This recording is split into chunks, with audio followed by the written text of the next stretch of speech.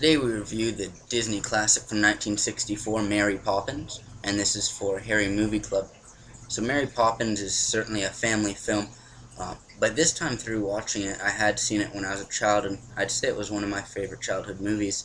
This time watching it, though, now that I'm older, there's a lot more undertones that you miss when you're a child, or you don't even understand. Like, it's set in 1910, so the whole suffragette movement is in full effect in women's liberation, and you can really see it when Mrs. Banks, played by Glynis Jones, at the beginning is like dancing around with the maids, and then Mr. Banks comes home, David Tomlinson, and they have to stop because Mr. Banks then goes into his song about how he's the ruler of his kingdom and it's his domain, and he goes through his routine about how every day he goes home at 6 right on the dot, and then 6:02.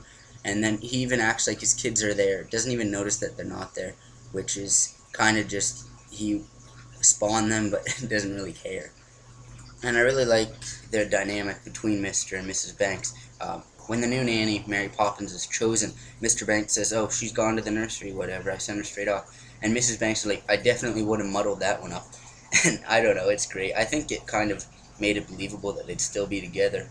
Well, it's 1910, so she probably couldn't get away. But I think if it was nowadays and he started acting like that, she would have left his ass with the kids. But the real stars of this movie are the children, Jane and Michael Banks. Jane is played by Karen Dotrice, and Michael is played by Matthew Garber. And I think their performances were really great when they're trying to make their own advertisement or advertisement for a nanny that they're looking for. And he chimes in with his little things like, "I put that in there, I like that." And in this, Dick Van Dyke is great too. I didn't even realize that he played also the Mr. Dawes Sr., the old bank guy, until I looked this up. So really good there. He totally acted different, and they did great with the makeup.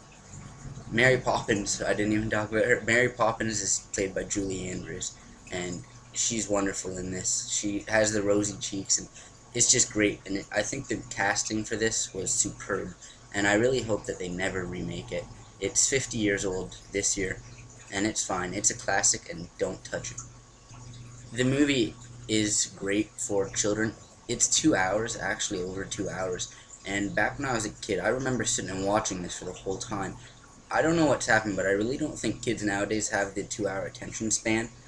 However, the way that they do this movie is great, because it does jump around from a lot of different scenes, and there's a lot of loud noises. Dick Van Dyke just walking at the beginning is like his whole one-man band. And then the vivid colors are great, and it's fantastic. I really just can't give enough praises for Mary Poppins. I'm really glad I rewatched it, because even now, it's a movie, you can't be sad after listening to it. It's a really good movie to pick you up if you're having like a down day even, because you start hearing the songs and they're just catchy. And also, "Spoonful of Sugar Helps the Medicine Go Down." When I was a kid, that was like a great song just to sing. But then I was thinking about it now, and the spoonful of sugar after she talks about it is really a metaphor, and the medicine is like a hard job, and the spoonful of sugar is trying to find joy in it, because she speaks before about cleaning the nursery and how you just have to find something to like. So a spoonful of sugar does help the medicine go down. It's such a better metaphor now that I've grown up. There are some like just things that I think they put in there for the kids, like I don't remember his name, but the guy that has the ship house, and the fact that like there's the running joke about when it's going to be 6 o'clock, whenever right on the dot, you need to get to the places and hold your china, which I think is a great gag. So I think by now you can tell from my raving that Mary Poppins from 1964 is definitely a keep. So this was for #HarryMovieClub. Mr. Harry Britt is the curator of it, and he's almost at 2,000 subscribers, so check him out, and if you like what you see, definitely subscribe, get him there. You can reach me at MadLFan on Twitter, comment down below, use #TodayWeReview on Twitter so I can find it easier, and thanks for watching this Today We Review. It's set in 1910, so there's the whole suffragette group. It's set in 1910, so there's the whole suffragette. It's set in 1910, so the whole suffragette